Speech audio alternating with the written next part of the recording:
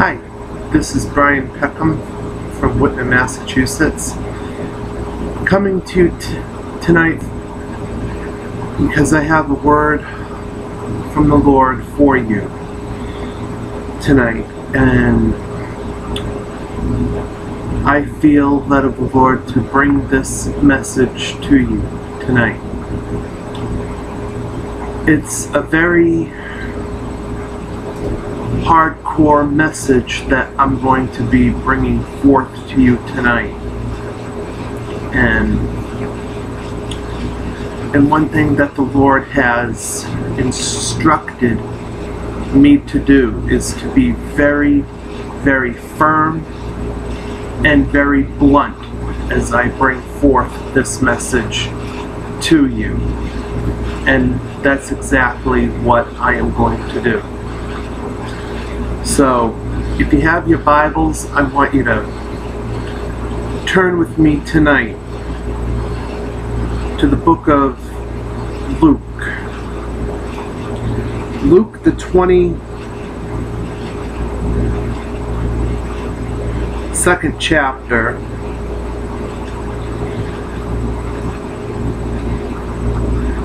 I'm going to read verses 31 through 34. And then I'm going to read verses 54 through 62. Luke 22, verses 31 through 34. And Jesus is saying to Peter here, "Simon, Simon, Satan has asked to sift each of you like wheat. But I have pleaded in prayer for you, Simon, that your faith should not fail. So when you have repented and turned to me again, strengthen your brothers."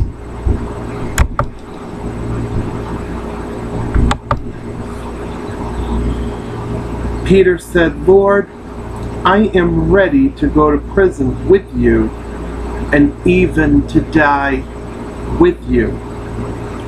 But Jesus said, "Peter, let me tell you something. Before the rooster crows tomorrow morning, you will deny 3 times that you even know me." And skipping down to verses 54 through 62. So they arrested him, they arrested Jesus, and led him to the high priest's home.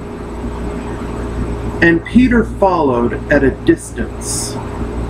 The guards lit a fire in the middle of the courtyard and sat around it, and Peter joined them there. A servant girl noticed him in the firelight and began staring at him. Finally, she said, "This man was one of Jesus' followers." But Peter denied it. "Woman," he said, "I don't even know him." After a while, someone else looked at him and said, "You must be one of them." "No, man, I'm not," Peter retorted. About an hour later, someone else insisted, This must be one of them because he is a Galilean too." But Peter said, "Man, I don't know what you are talking about." And immediately while he was still speaking, the rooster crowed. At that moment, the Lord turned and looked at Peter. Suddenly, the Lord's words flashed through Peter's mind, "Before the rooster crows tomorrow morning, you will deny 3 times that you even know me." And Peter left the courtyard, weeping bitterly. And tonight, I want to talk to you on the subject here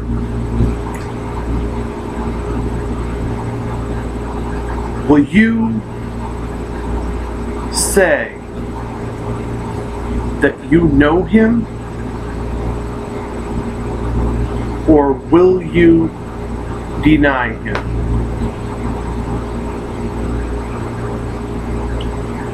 There's a lot of stuff that is happening in the world today. And people are being asked if they know Jesus or not. Will you say, yes, I know Jesus and I have a relationship with him?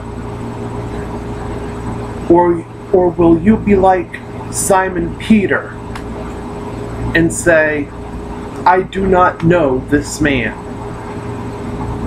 and yet deep down in your heart you do? Let us pray. Heavenly Father, I pray right now, Lord God, that you will use me to speak to your people.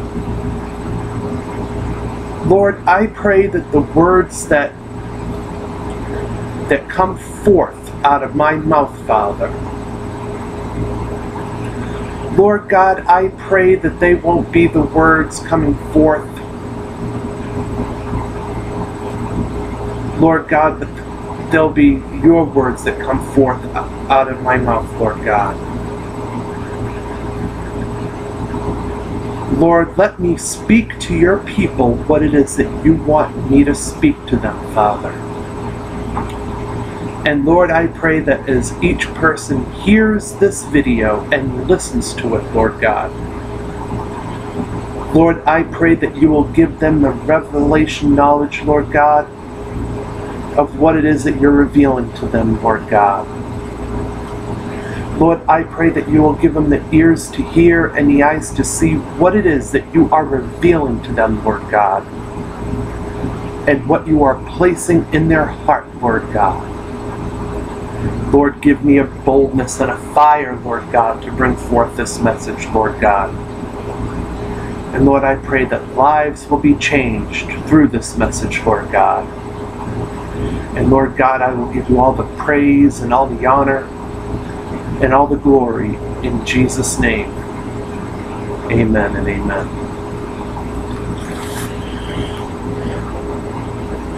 There is this terrorist group overseas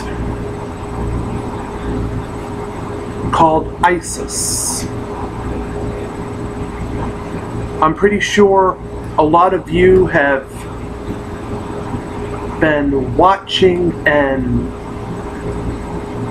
listening to the news about what's going on over in Iraq and Syria.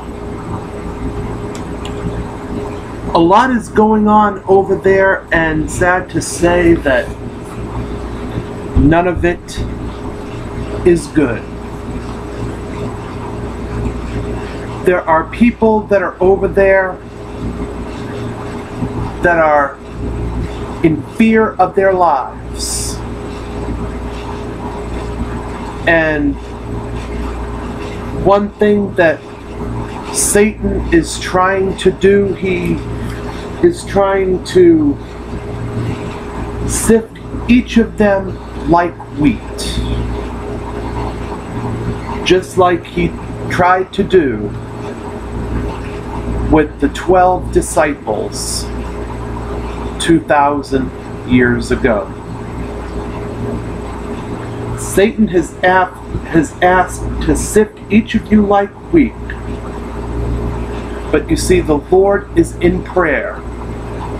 The Lord is in prayer, not just like he was for Peter.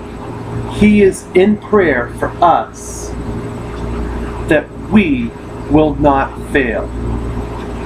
He is in prayer for us that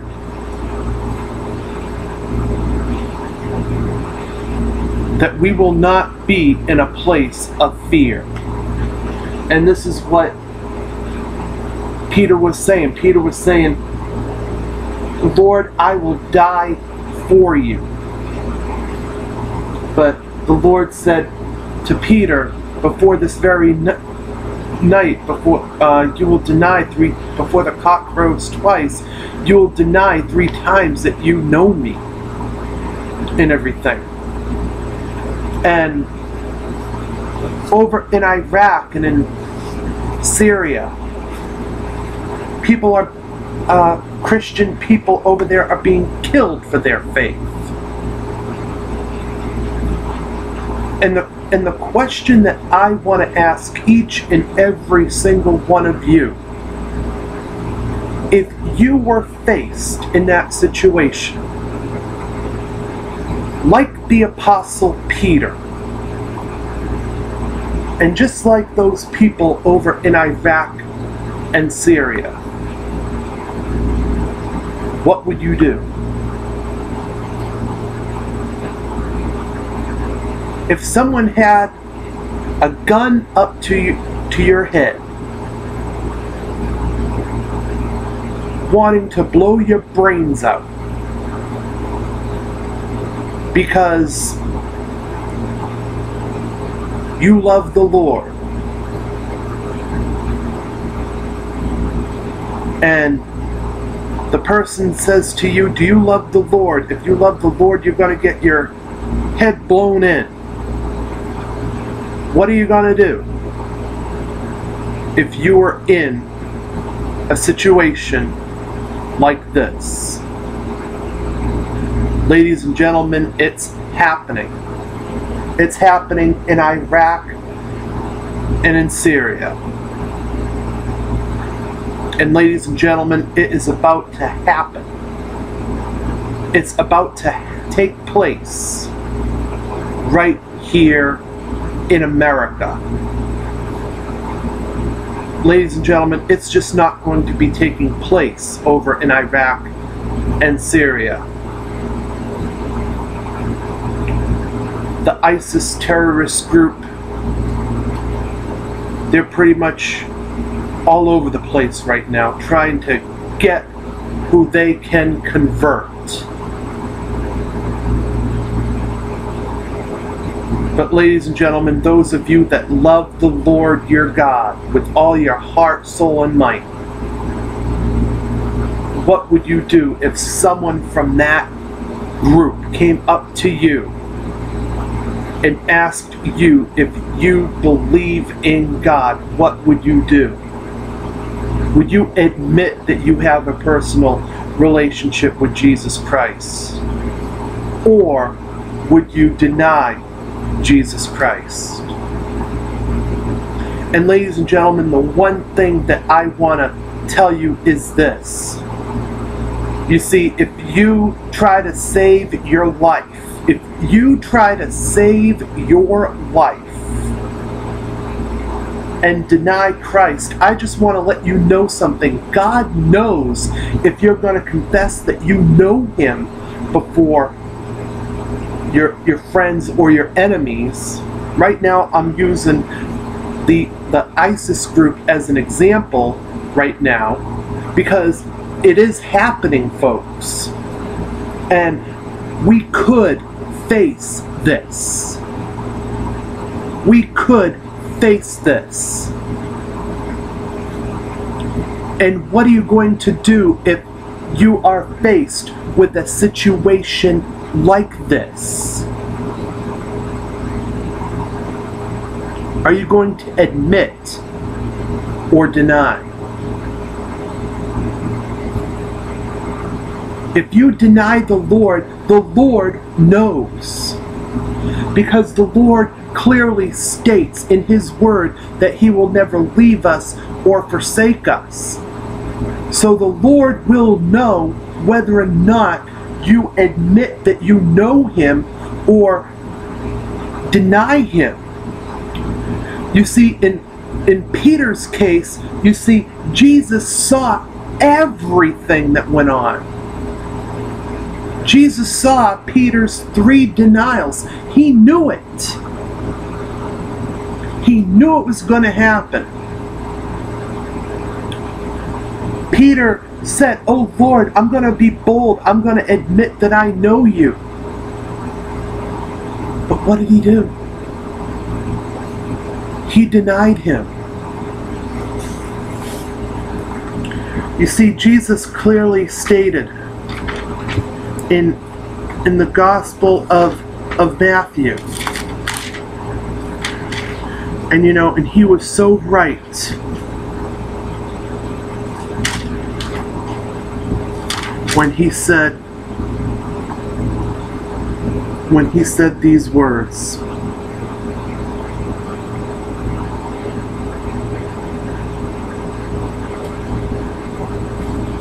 When he said in Matthew chapter 26 verse 41, when he said, "For the spirit is willing, but the body is weak." So when Peter denied Jesus 2,000 years ago, Peter let human emotions get the best of him. He made the flesh get the best of him. You see, his spirit man wanted to do the right thing. His spirit man wanted to do the right thing. But what did Peter do? He gave into the flesh. You see, folks, there are times when we are going to have to learn to give into what the Spirit wants to do instead of giving into the flesh. And you see, we should not give into the flesh when it comes to our personal relationship with Jesus Christ. Ooh, that was good. I'm going to say that again. We should not give into the flesh when it comes to our personal relationship with Jesus Christ. Our relationship with Jesus Christ should be serious. Our relationship with Jesus Christ should be serious, and our relationship with Jesus Christ should be our number one priority. You see, if we say that we do not know God, God knows what you are saying. You see, if you were to deny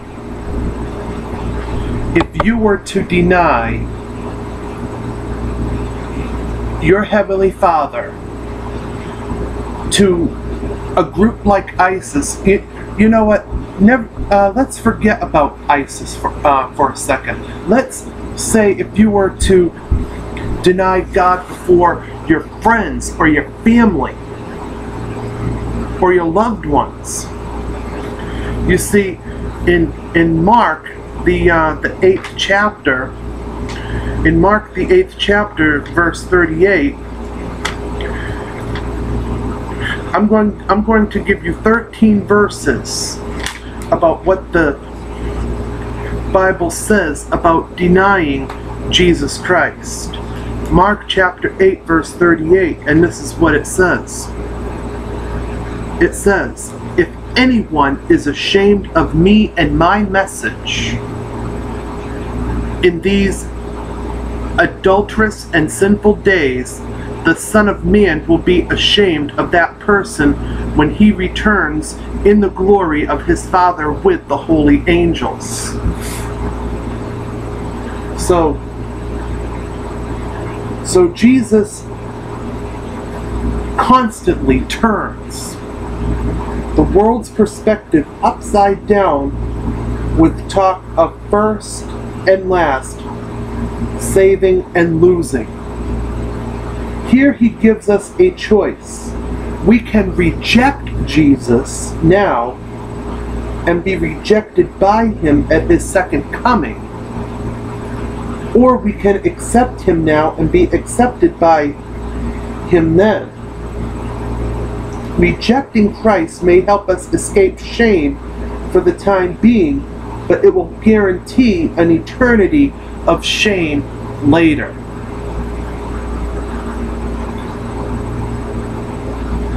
And getting back to the ISIS group, like if someone were to kill you for your faith, you see, if you deny Jesus, you'll feel guilty. You will feel guilty for doing it, because the Apostle Peter felt guilty right after he denied Jesus 3 times. The word of the Lord, it clearly states that Peter wept bitterly. Peter remembered what Jesus said. When Jesus said, this very night before the cock crows twice, you will deny me 3 times. And he remembers the words Jesus said. And after he does what he does, the mindset comes into Peter, and he's like, dear God, what in the world have I done? So if you're ashamed of the Lord, he will be ashamed of you. Verse 2 Timothy 1:8, and it says here, so never be ashamed to tell others about our Lord, and don't be ashamed of me either, even though I'm in prison for him.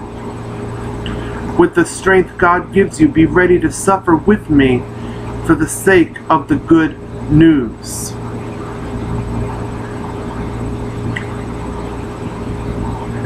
So, in this time of mounting persecution, Timothy may have been afraid to continue preaching the good news. His fears were based on fact, because believers were being arrested, and they are today, and executed like they are today. Paul told Timothy to expect suffering. Timothy, like Paul, would be jailed for preaching the good news, which we see in Hebrews 13:23, and I'll read that verse in a moment. But Paul promised Timothy that God would give him strength, and that he would be ready when it was his time to suffer. Even when there is no persecution, sharing our faith can be difficult. Fortunately, we, like Paul and Timothy, can rely on the Holy Spirit to give us coverage. Don't be ashamed to testify of your personal faith in Jesus Christ. So don't be ashamed to say to people you know him, and you are proud that you know him. You see, if you deny him, you feel guilty. You see, if we convert, the ISIS group, Christians have converted over to Islam because they were in fear of their life. But you see, is life on earth more meaningful to you than eternal life with Christ Jesus? You see, life on earth here only lasts for a season. We're going to die one day here on this earth. We're going to die here on this earth. We're not going to live forever on this earth. So what is more important, ladies and gentlemen? Your relationship with Christ, or your temporary life here on earth, or converting to another religion that believes in a different God? You see, the radical Islams, you see, they don't believe in the in the same God as Christians do. They believe in Allah. But if you read the Word of God, if you read the Word of God and you studied the Word of God, Allah does not appear in the Word of God. So if it does not appear in the Word of God, then it doesn't exist. You will not find Muhammad in the Word of God. You will not find Buddha in the Word of God. The only thing that you will find in the Word of God is Jesus Christ. That is the only thing, ladies and gentlemen, that you will find in the Word of God. And if you deny Jesus to anybody here on earth, do you want Jesus to deny you before his Father? Like, and he said it in Mark chapter 8, verse 38. He said, "For whoever is ashamed of me and my words in this adulterous and sinful generation, the Son of Man will be ashamed of him when he comes in the glory of his Father with the holy angels."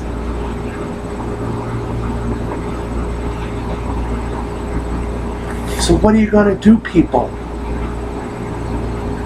Life on earth here is only for a season.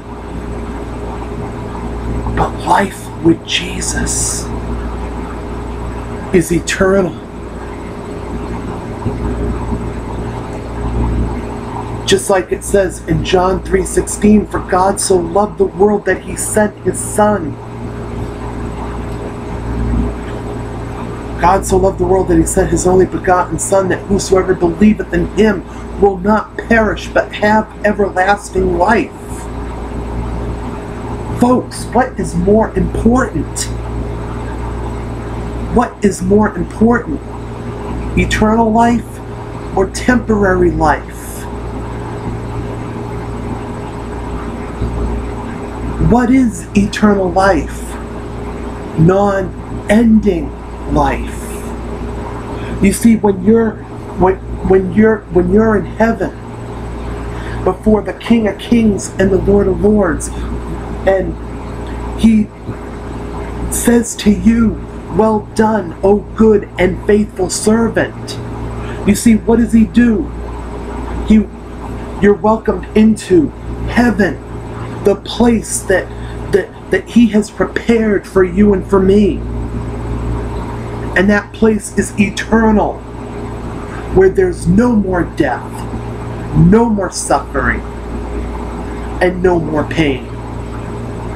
You see, in heaven we won't have to deal with the garbage that we are dealing with here on earth. In heaven you won't have to worry about dealing with terrorist groups. In heaven, you won't have to worry about dealing with the demonic forces of Satan. You won't have any of that nonsense to deal with once you're with Jesus. You won't have any of that to worry about, ladies and gentlemen. But down here on this earth, it's temporary. Who cares about ISIS? If they want to kill you because you have a personal relationship with Jesus Christ, then let them kill you. Let them behead you. Because if you know Jesus Christ, and if you have a personal relationship with him, you're going to go to a place, someplace better,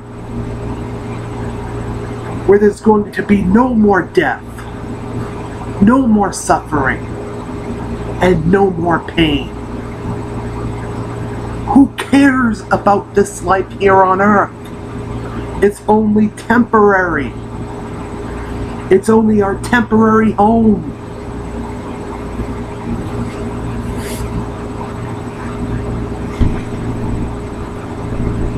Thank you, Lord.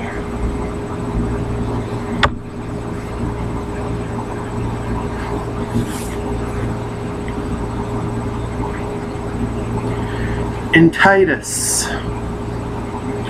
1:16,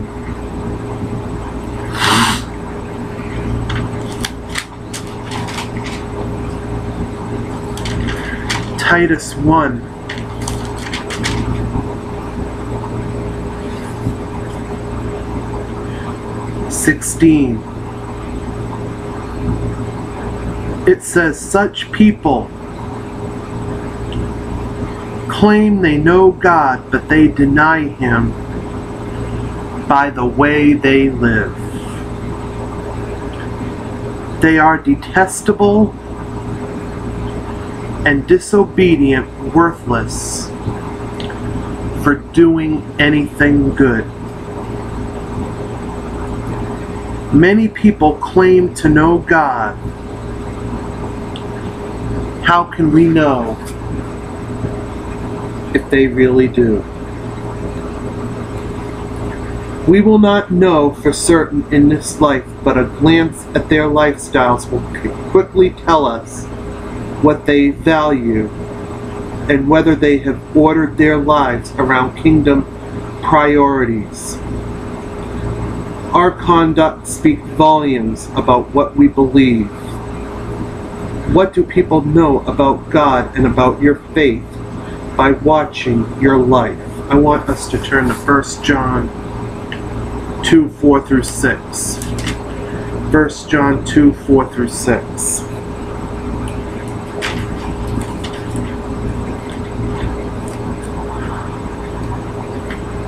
1 John 2:4-6. And it says, if someone claims, I know God, but doesn't obey God's commandments, that person is a liar and is not living in the truth. But those who obey God's word truly show how completely they love Him. That is how we know we are living in Him.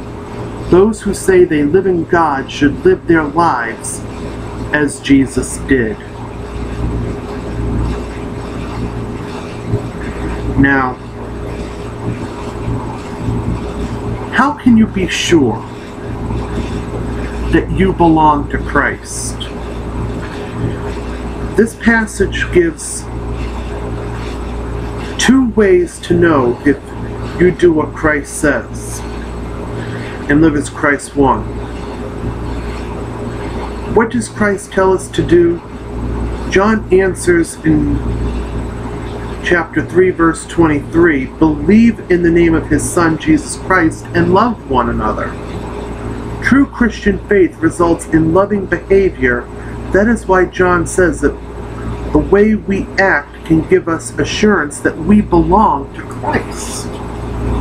So Titus 1:16 says, those they profess to know God, but by their deeds they deny Him, being detestable and disobedient and worthless for any good deed. You know, we can say we know God, but you see, it's by our fruits. Our fruits tell all.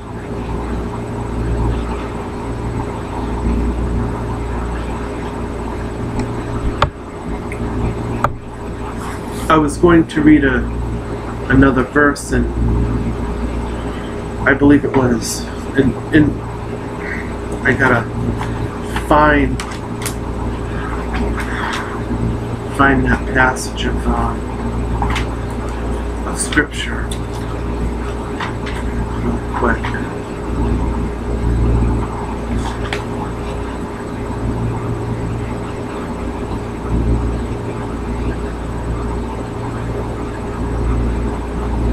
I know I said I was going to read. Hang on for a second. I gotta find what I time where I said I was going to read. Maybe the Lord wants to take me to a different viewpoint here, and the Lord is really leading me to speak what I... Hebrews 13:23. Thank you, Lord. Hebrews 13:23. Maybe He wants me to go to Hebrews 13:23. I don't know. But we'll read it.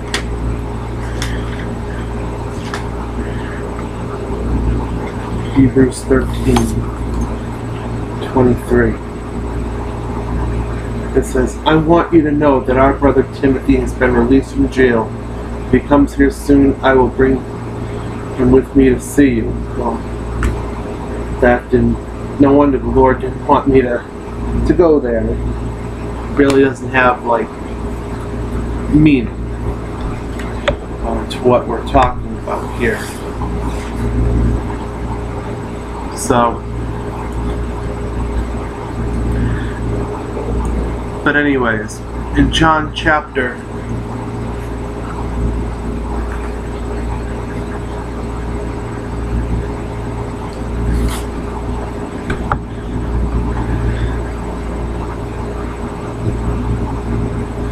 'But anyways, I want to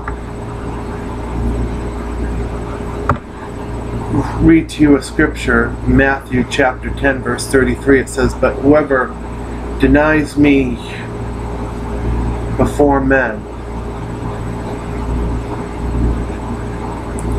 I will also deny him before my Father who is in heaven.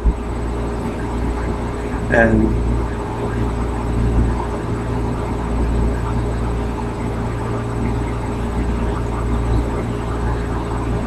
so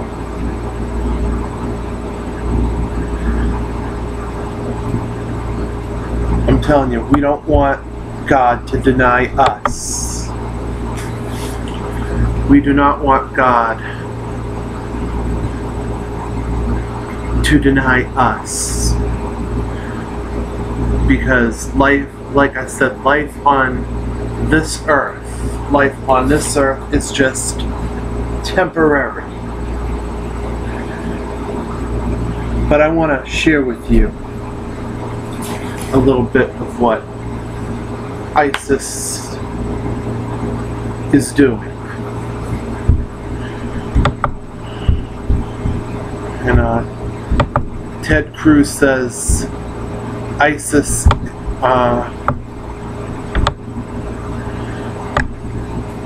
crucifying Christians in Iraq, nailing them to trees. And I'm going to play this video for you. I'm just going to sit still and while you listen to the video.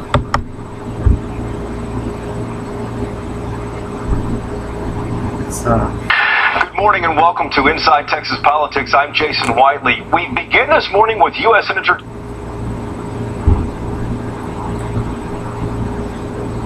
Ted Cruz making his first sit-down appearance on this program. He's spending this Labor Day speaking in Dallas and talking with us. Senator, good to see you and thanks for being with us. Thank you, Jason. Good to be with you. Let's start with the report card here. We're going to talk about border and immigration policy and things like that. But let's talk about a report card here. This fall marks 2 years since you were elected. How would you rate your performance on behalf of Texans in that time period? Well, you know, it's actually not my role to rate the job. It's rather the role of the people for whom I work. What I have tried to do is keep in mind that I've got 26 million bosses, that I work for every man, woman, and child in the state of Texas. And Jason, what I've tried to do more than anything else in the year and a half I've been in the Senate is two things. One, do what I said I would do. And two, tell the truth. And what I said when I was campaigning, what I would say now is to every Texan, hold me accountable to that. I am trying to fight every day for Texans to bring back jobs and economic growth and opportunity to defend our constitutional rights, because that's what Texans want, and that's what I'm going to keep trying to do. And in that year and a half, do you have any regrets?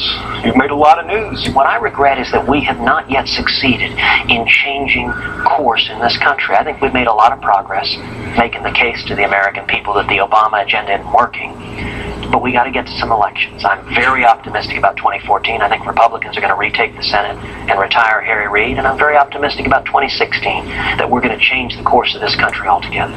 Let's talk about current news right now. President Obama has threatened to give temporary legal status to millions of undocumented residents here. Some conservatives in Congress say, though, reportedly are telling some members of the media they're going to tie the budget bill to the issue, raising the possibility of another government shutdown. Is that a wise strategy so close to the November election? You know, it's remarkable, Jason. The one person talking incessantly about a shutdown is President Obama. And I understand the Democrats want to change the subject. They can't defend the Obama economy. They can't defend Obamacare, which has cost millions of people their health care. They can't defend the crisis at the border. They certainly can't defend the Obama-Clinton foreign policy. So they want to change the subject to a shutdown. Listen, if President Obama wants this election in November to be a referendum on amnesty, I think that is an extraordinary statement of misplaced priorities. The American people don't want to see amnesty. President Obama is suggesting, going into this election, that he is unilaterally and illegally going to grant amnesty to millions of people here illegally. That is wrong. That is lawless. And if he does so, I look forward to welcoming Harry Reid back to Washington as minority leader, because the American people want to see a president focused on the problems here at home, securing the border, bringing back economic growth, and not granting amnesty. That said, though, should Republicans tie that issue to the budget bill? You know what? Republicans aren't. It's Democrats who are doing that. President Obama desperately, the White House is tweeting out tweets about shutdowns. And this time around, they're trying to bring up the specter of a shutdown that only Democrats are talking about, because they want to change the subject. Do you know what every elected official in Washington ought to be focused on? Bringing back jobs and economic growth, turning around this disastrous Obama economy, helping Americans get back to work so that it can be easier for people who are struggling to achieve the American dream. Well, let's stick with immigration for a moment here. Are you concerned at all that some of your positions on immigration might be hurting the party's broader effort to attract Latinos or other minorities? You know, it's a funny thing. It is only in the world of the press that defending positions that 80 to 90% of Americans agree with are deemed politically risky. Americans don't want amnesty. President Obama and the Democrats are making this next election a referendum on amnesty. You know, I can tell you in Texas, when I ran for Senate, I was very proud that we enjoyed tremendous support in the Hispanic community here in Texas. You know, in 2012, Mitt Romney, unfortunately, got only 27% of the Hispanic vote here in Texas. In the same election at the same time, I received 40% of the Hispanic vote here in Texas, which meant 1 in 8 Hispanic voters in Texas in 2012 voted with one hand for Barack Obama and the other hand for Ted Cruz. And listen, in 2012, I was very clear. I campaigned unequivocally against amnesty. Let me tell you something that doesn't often get reported. Hispanic voters in Texas don't want amnesty. They don't want a lawless president. They don't want the border unsecured. But Senator Cornyn has made it an effort, and Attorney General Greg Abbott are both reaching out to Hispanic groups and other minority groups also. Do you think that any of your positions might be standing in the way of that? Look, I understand, Jason, those are the talking points, but they don't match with reality. I'll tell you, just a couple of months ago, I was down at the border, was visiting with, had a meeting in the Rio Grande Valley, had 600-700 people come out, standing room only, to the gathering. I talked about restoring jobs and economic growth, defending our constitutional rights, restoring America's leadership in the world, not enacting amnesty. And the entire room, largely consisting of Hispanic Texans, many of them Democrats, were on their feet cheering. Most agree ISIS, the Islamic State of Iraq and Syria, is a threat to the country. It's taken over a large part of Iraq. But what kind of circumstance do you think it would take for you personally to support ground troops back into Iraq? Well, I think ISIS poses an incredible threat to us right now. We are saying, number one, ISIS is the face of evil. They have been thrown out of Al-Qaeda for being too extreme. They're right now crucifying Christians in Iraq, literally nailing Christians to trees. We saw ISIS horribly behead an American journalist in front of the world, and to declare that jihad is coming to the United States. A strong American president would stand up and take ISIS out. We saw just this week President Obama admit he has no strategy. no strategy to deal with ISIS. That, sadly, is not a surprise to anyone who has watched the Obama-Clinton Kerry foreign policy play out. But Senator, for you, what would it take to get ground troops back into Iraq? Can you see a circumstance where that might happen, where we get your support? There is no indication that ground troops are necessary. ISIS, right now, is diffused and relatively weak. Now, they are strengthening. What we ought to be using is military air power to bomb them back to Syria. Continue what we're doing now or more? No. What we're doing now is so often the Obama administration has treated foreign policy, has treated military action as a press release, as making a statement. You know, I'm reminded back when President Obama was trying to advocate attacking Syria. And John Kerry described what they wanted to do as a, quote, unbelievably small attack.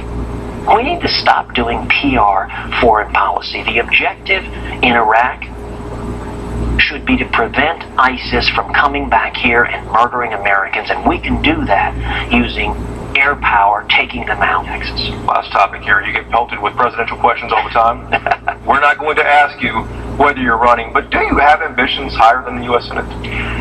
You know, what my ambition is focused on is doing everything I can to help turn this country around. For the first time in the history of our country, a majority of Americans believe their kids will not inherit a better world. In over 200 years of our nation's history, that's never been true except right now. And so what my focus is on is we have to change course. At this point, it's not a matter of partisan politics. It's not right or left. The Obama agenda isn't working. As a matter of common sense, domestically, the economy is in shambles. Millions of people are hurting. Internationally, the world is on fire. And my ambition, more than anything else, is to work to help mobilize and energize millions of Americans to say, let's change the path we're on. Let's get back to the free market principles and constitutional liberties this country was built on. That's how we turn this country around. And that's what I'm trying to do every day, fighting for 26 million Texans. So it sounds like you do have some higher ambitions. My ambitions are for this country to change the path we're on. And I intend to do everything I can to help encourage and mobilize millions of Americans to do just that. Senator Ted Cruz, good to see you again. Thank you very much. Always a pleasure. All right.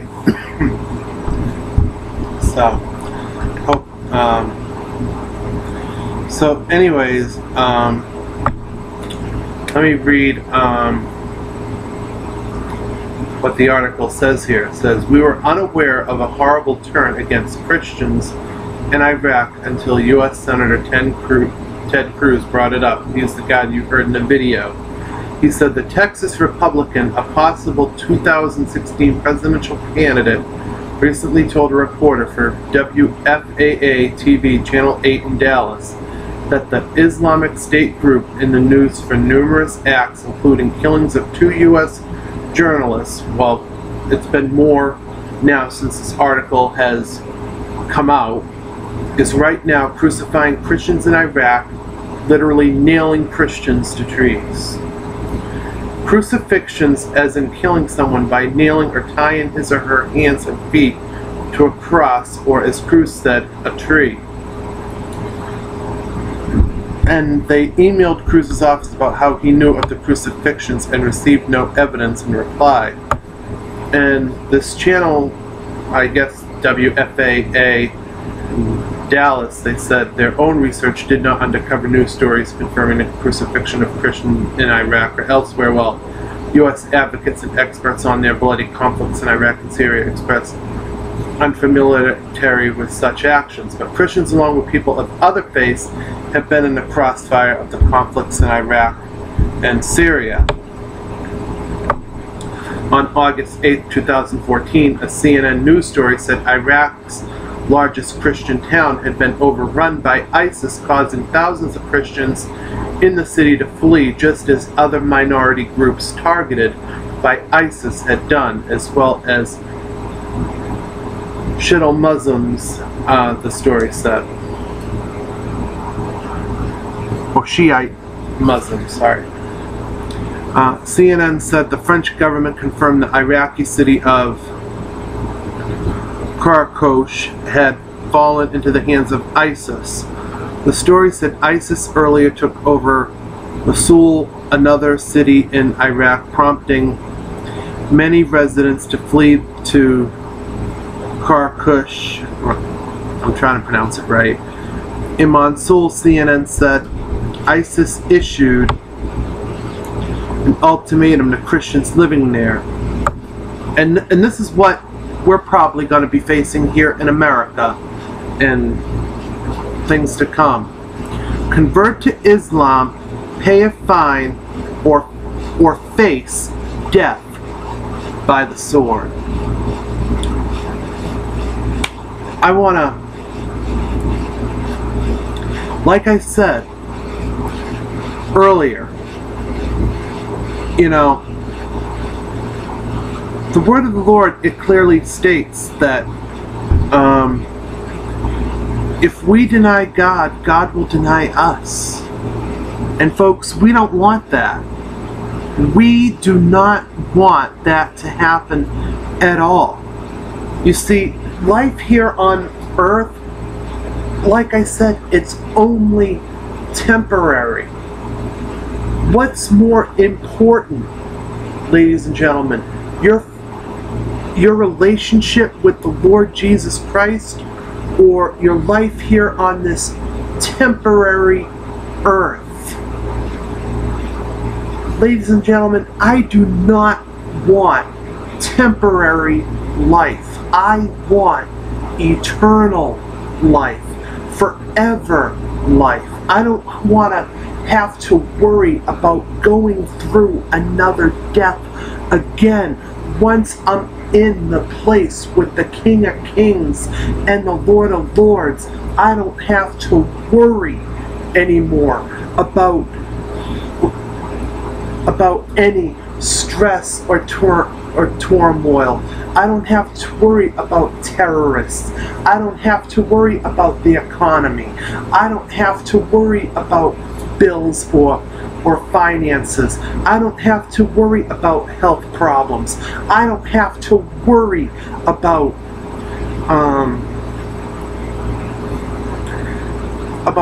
whether or I don't have to worry about anything anymore when I'm in heaven. All that is going to be gone. But you see, why settle for the temporary when we can have the eternal? You see, are you gonna, ISIS issued an ultimatum to Christians over in Iraq and Syria: either convert to Islam, pay a fine, or face death by the sword. What are you going to do? If you convert to Islam, you know, you're giving up a gift that's eternal, and you're going to take something that can lead you into eternal damnation. Pay a fine? What is that fine? Money? It doesn't say. Or face death by the sword. Well, you know what you can say? You can say, you want to take me? I'm going to a better place. You can say farewell to this temporary earth, and you're going to be welcomed into the eternal earth, where you don't have to worry about anything anymore. You're going to be in a place of peace. You're going to be in a place of protection. You're going to be, words cannot describe heaven. Okay, words cannot describe what heaven is like. Okay, I'll just simply say this. For those of you that like tropical island getaways, heaven will even be better than that.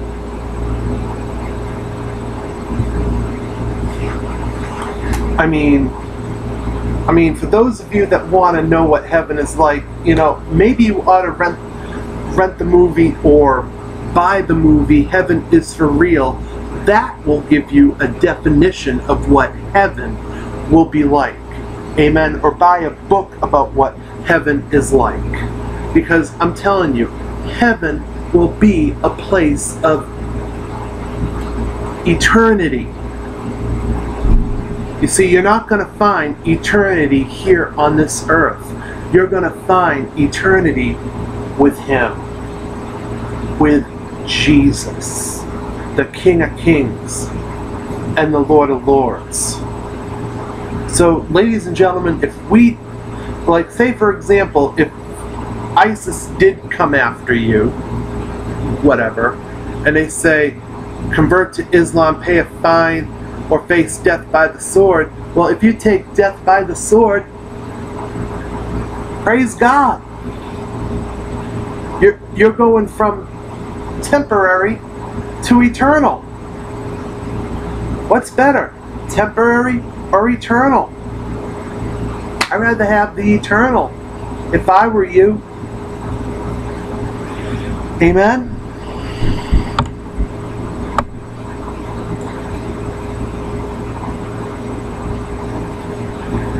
So, but you see, enough about that. I just want to close with this statement here, and it says in 2 Timothy 1:7, and I believe I read it. It says, for the Spirit God gave us does not make us timid, but gives us power, love, and self-discipline.